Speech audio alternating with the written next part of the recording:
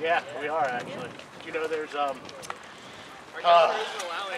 you distinguish between medicinal and dishonest?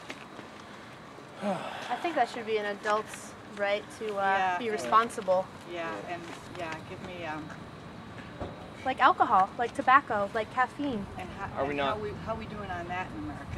Are we I mean, better than we are with illegal drugs.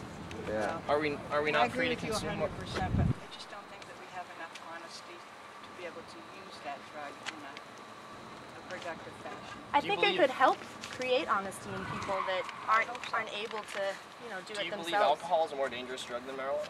I absolutely do, but any We allow- drug is dangerous if it's overused. Definitely. Absolutely. But Even the if you key don't is- like the key is marijuana, look at education, the right? states' rights issue. I mean, Obviously. do you think the federal government has the right to break their own you ever think constitution your mom and try and to dad make so it illegal? Absolutely not. Isn't that I cool don't to think see? they belong in the topic so cool to of see?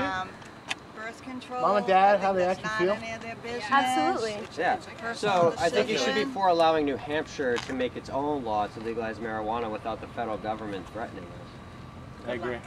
Thank you. On, Have a this wonderful upcoming day. Tuesday, there's going to be a rally up in Concord, actually, for the medical marijuana bill, SB 409. There's a federal patient, actually, his name is Irvin Rosenfeld. He's actually going to be in town, and if you'd like to stop by Concord at 9:30, we're doing a rally. On what day? This upcoming Tuesday, actually. Is that real or is that artificial? No, this No, is it's artificial. We're not trying to get arrested. Have a great day, folks. I don't want to go to the same place that rapists go to if I'm caught.